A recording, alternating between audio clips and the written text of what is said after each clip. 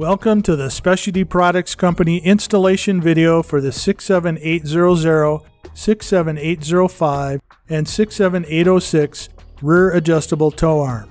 Extend total tow change on many Scion, Lexus, and Toyota models with SPC's replacement rear tow adjustment arm. Many of these models come with factory adjustment but need more due to factory recalls, lowering, or collision repair.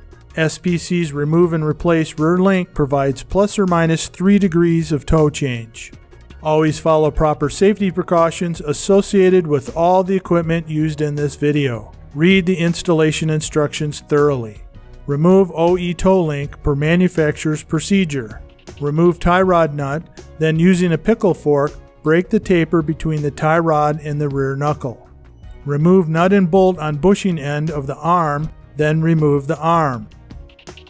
Adjust SPC's arm to approximately the same length as the OE arm. Ensure adjustable arm has equal thread showing on either side of the hex adjuster. Some vehicles use a 12mm bushing bolt instead of a 14mm bolt. If your vehicle uses a 12mm bolt, insert plastic reducing sleeve inside the bushing for proper fitment. The sleeve is not needed for a 14mm bolt. Install SPC replacement arm.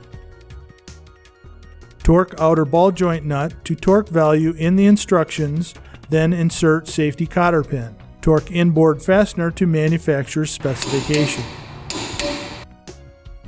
Note: tightening fasteners with vehicle in the raised position may cause premature bushing failure. Adjust tow by turning center hex adjuster sleeve. Caution: maximum length of arm is reached when machine flat on threaded rod is visible at end of hex adjuster. Do not lengthen arm beyond this point. When finished adjusting, tighten jam nuts against hex adjuster to lock settings. Note: before tightening last jam nut, ensure outer ball joint stud is centered in its rotational travel. Complete alignment and road test the vehicle. Thank you for watching.